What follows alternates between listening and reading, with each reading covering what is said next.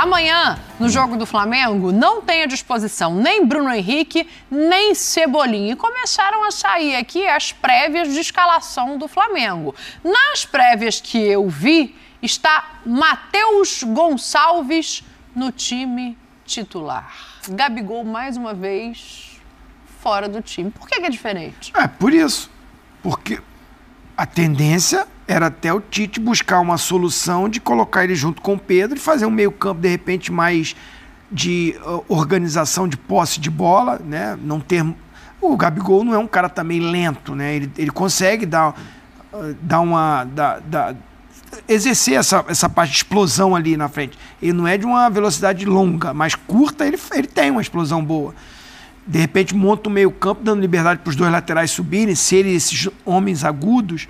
Apesar que tem o pontinho ali, o Luiz Araújo? Luiz Araújo. Tá na escalação, tá na prévia. Eu acho que, assim, isso é nítido da situação diferente do Dudu. E pelo que eu tô entendendo aqui, o Luiz Araújo vai estar pela direita e o Matheus Gonçalves invertido de lado, porque ele não costuma jogar pela esquerda. Ele então, é meio assim, atacante, né? O Tite adora dois homens ali. abertos. Não adianta. É o estilo de jogo que o Tite gosta, adora. Então ele muda quando ele tem todos os jogadores à disposição, ele vai ter que um lado do campo ter um meia por ali. Tem sido o capitão, né, o Gerson.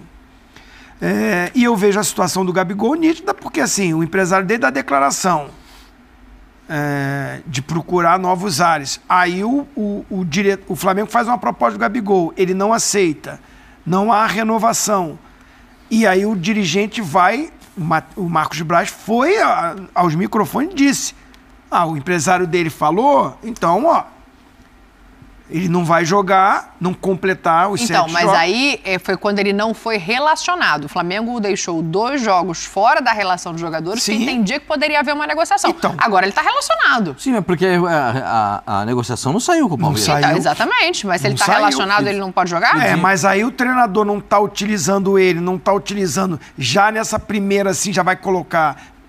eu estou fazendo a leitura do Tite. Eu não concordo também, não. Se agora ele está à disposição, se agora ele é um jogador que vai ser utilizado, acabou a negociação, ele é do Flamengo até o final do ano, você não tem Cebolinha, você não tem De La Cruz, você não tem Bruno Henrique, você não tem Arrascaeta. Que é parte ofensiva, era o jogo.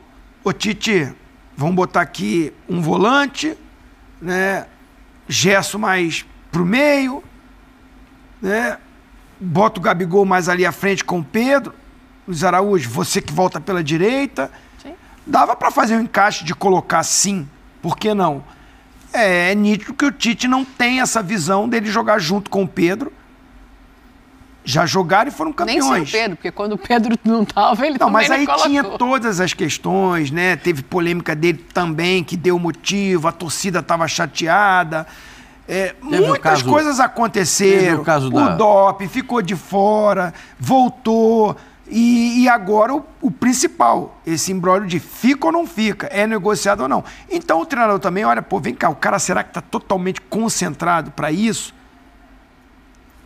Agora, ele é à disposição, ele, jogador do Flamengo, ele não tem mais negociação, volto a dizer, com todos esses desfalques, merecia uma oportunidade. O 6º jogo dele, né? Se ele entra hoje, né? Ele ficou 3 sem ser convocado, agora iria para o 6º jogo. Aí acaba a história, né? Se for mais um, ele não pode ir. Esse Matheus... Não pode fazer o 7º, né? Poderia entrar mais uma vez ainda e mesmo assim ser negociado. Pois é, mas o Matheus Gonçalves ali meio pela esquerda já é meio improvisação, né? Se fosse o Lohan, também meio improvisação. O cara que mais cabe ali pelo lado esquerdo é o Gabigol. Aí como está esse Gabigol? Nesses jogos que ele não foi convocado, aí entra a história que ele está falando do Dudu. Ele está treinando, e o Gabigol está lá todo dia mostrando que pode jogar. Eu entendo assim que depois de 3 jogos sem, de todo o imbróglio, eu já começar com ele, talvez não vá fazer isso, senão ele vai achar que ele está muito grande aqui. Mas ele tem que entrar nesse jogo também, não é possível que vai fazer outras substituições. Acabou de vender o Ayrton, eu não sei. Verton, né? Então, vendeu, mas ele estava cotado para entrar nessa vaga aí também, ele vai estar lá também. Não, ele ainda está à disposição, ele ainda não foi entregue. Então, aí vai botar esse menino que acaba já de vender e não põe o Gabigol. Agora é melhor não pôr o menino, né? Vendeu, entrega e tal. Eu acho que o Gabigol vai acabar entrando, porque essa história, a gente não pode passar agora 6 meses, que tudo indica que não vai vender mesmo, ele não vai sair. Ele vai ficar lá e aí você vai desperdiçar 6 meses.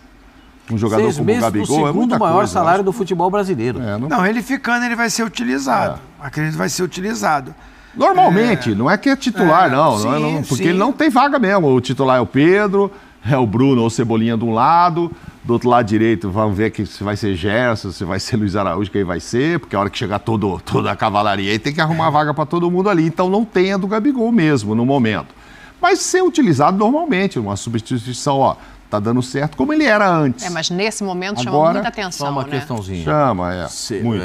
Botar o Matheus, trocar de lado e não botar o Gabigol para jogar, para mim isso... Mas também trocaria de lado, né? O Gabigol joga mais pelo lado direito. Sim, mas ele poderia... Teria que mudar o sistema de jogo. Tem outro modelo de jogo também, né? Duvido que o Tite vai fazer isso. Não treinou o time para isso, é um jogo dificílimo, é contra o Fortaleza. É jogo duro, é jogo difícil. Entendeu? Então ele não vai mudar um sistema de jogo para tentar colocar o Gabigol, que há pouco tempo estava fora. Pelo que eu conheço do Tite, conservador, não vai fazer isso. Não vai. Agora, com o tempo, o Gabigol agora é novamente um jogador que está à disposição do Tite, ele vai começar a trabalhar isso de novo.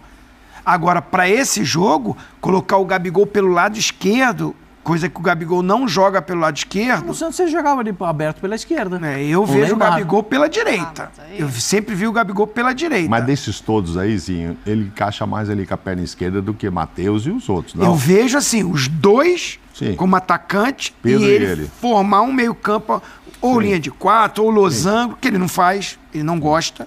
Nem tem hoje para... Porque o Lohan perdeu um pouco espaço. E pela escalação que está sendo divulgada, são 3 volantes. Rossi, Wesley, Fabrício, Bruno, Davi e Ayrton, Alan, Eric e Gerson. Tudo bem, o Gerson joga, né, em outra situação hoje. Luiz Araújo, Matheus Gonçalves e Pedro. Ô, Pascoal, essa pergunta... Fala. Não, assim, eu gosto muito dessa parte tática, então, assim, no meu desenho tático, você poderia ter ele um pouquinho... Não na ponta. Sim. Atacante pelo lado esquerdo. Meia ponta. Né? Perdeu a bola, o Gerson cairia para o lado esquerdo, porque tem 2 volantes, então ficaria Gerson, os 2 volantes, Eric e o Alan, e o Luiz Araújo voltava para fazer 2 linhas de 4 e ele com o Pedro vindo aqui nesse encaixe para fazer sombra nos volantes. Mas para isso, o Tite teria que mudar o Gerson novamente, né? Na hora de marcar. O Gerson muda durante o jogo. Isso não seria um problema. Querendo, confiando, vendo que o Gabigol tá querendo novamente, tá focado, dava pra armar sim. Cara, eu digo assim, se tá uma situação normal lá com ele, ele é um reserva, porque o Pedro... era uma ótima oportunidade, vou botar os 2 agora, tá faltando... Vou de Pedro e Gabigol. Você tem razão. Entendeu? Vou de Pedro e Gabigol, que eu ainda não tive a oportunidade. O Dorival já pôs, o outro já pôs, não sei o quê. Vou pôr eu agora, vocês falam tanto, vou pôr os 2.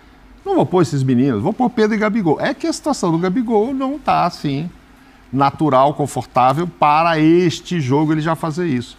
Mas daqui a pouco, se tiver tudo normal, voltou a ser o reserva ali normal, e tal. Nunca mais vai estar. Não, vai estar, mas aí dá para pôr o Gabigol com o Pedro, né? Põe lá os 2. Não vai estar porque todo mundo sabe que quando chegar acabou o campeonato, acabou. Ele está recolhendo a chuteira dele e caminhando para a vida, né? Então, normal não vai estar. Porque esse é um sentimento... Porque muita gente sai, muita gente fica e tal. Só que aqui no Brasil, às vezes, a gente não tem muito esse costume. Né, normal que eu falo, só parece que eu me lembrei. Sabe o que é normal? Em setembro, eu acho que o Pedro vai para a seleção, que o Dorival agora vai ter que levar o Pedro. Puxa vida! Aí vou botar o Carlinhos para jogar e não vou botar o Gabigol, você entendeu? Passando lá agosto, setembro. Mas aí em setembro você já tem... porque você tem uma reta final de campeonato também, né? Setembro tem eliminatória, uma hora que você não tiver o Pedro, machucou o Pedro...